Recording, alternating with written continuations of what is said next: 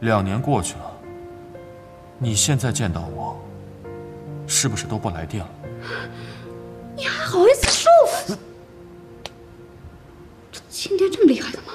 可能是天气干燥吧。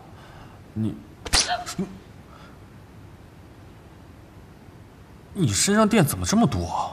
你不是也一样？我都说了这么多次不行了，你为什么就是不信呢？到底哪里不行？你说说看啊！我列举的理由还不够多吗？我跟你说，这就不是在云马，要是在的话，你早就被我开了。那就回人马去啊！还有，我不是你的下属，你收听你总裁的架子，丢事儿烂事儿。听习惯就好了。车主，你怎么出来了？我要是再不出来，就要打110了。小裴在，剪刀和裁纸刀是你收起来的吧？嗯，做得好，替我父母感谢你，挽救了他们的女儿。简直就是不可理喻！薇安，你说我好好的云马总裁不做，跑到这儿来遭这个罪干嘛8小时的快乐。OK， 好，我错了，我就不应该天理明诚的话，还要一起吃饭呢，气都气饱了。咖啡呢？我现在就是后悔，我太后悔了。你老板这样没事吧？你们这附近有没有什么好吃的？我请你。吃饭，那就这么放着他们俩不管吗？就得放着他们不管，他们才能和好。走。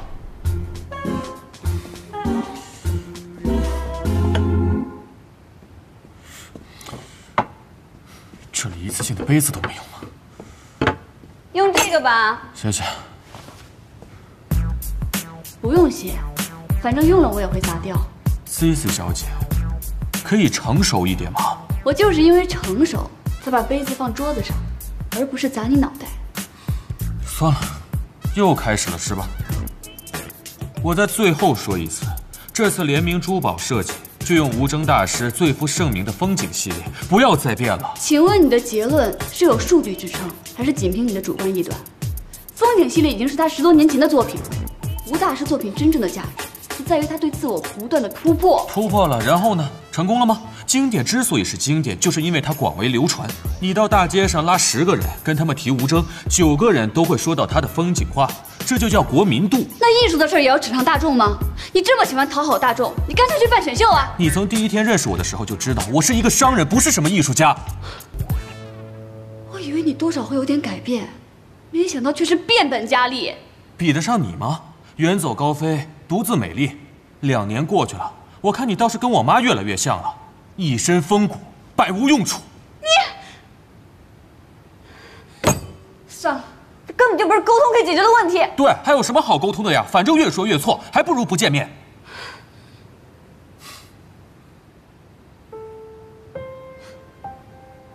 没想到2年过去了，我们都成了对方最讨厌的人了。是啊。怪不得你说不要和好呢。我问你啊，2年过去了，你现在见到我，是不是都不来电了？你还好意思说我？这静电这么厉害的吗？可能是天气干燥吧。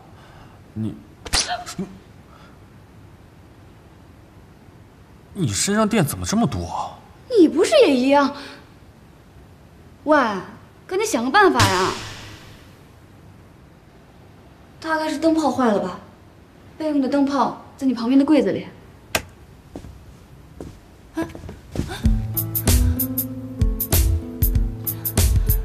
我问你啊，要是宁飞回来了，你还会把精力分给我吗？我就知道是这个答案。你见过宁飞了？什么时候？这重要吗？反正我现在知道该怎么做了。知道个啥？少跟我乱来，听到没？你们才给我少乱来呢！下班了就去酒店啊，这点钱都省。啊，小姑娘，这种男的更不得到。啊？大姐您说的对，我马上带他去分类。走。记住了，一定要分类。记住了。哎，现在的年轻人啊。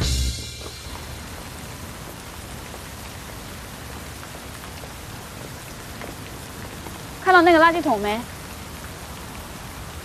自己选一个吧。喂，在我看来，你应该算是可回收类的。为什么呀？是因为我有利用价值吗？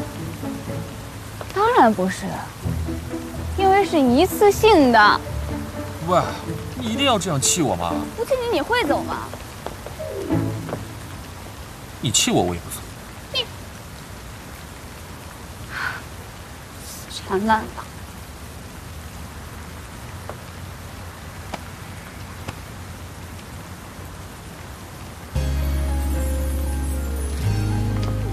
怎么样，满足没？开心够8小时了吧？我求求你，我已经尽全力满足你了，你就放过我吧，今天。那个，你知道不可回收垃圾会怎么处理吗？啊？会先运到工厂彻底碾碎，再扔进800度高温焚烧炉焚烧，或者就地挖。哎，这你等等。你要是敢对阿念动什么手脚，以下3选1，就是你的下场。开什么玩笑？我怎么可能对他动什么手脚？你反应那么大干嘛？最好没有动什么手脚。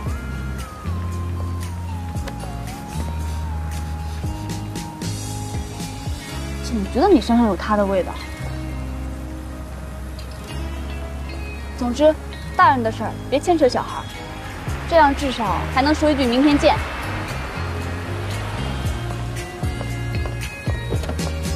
明天见。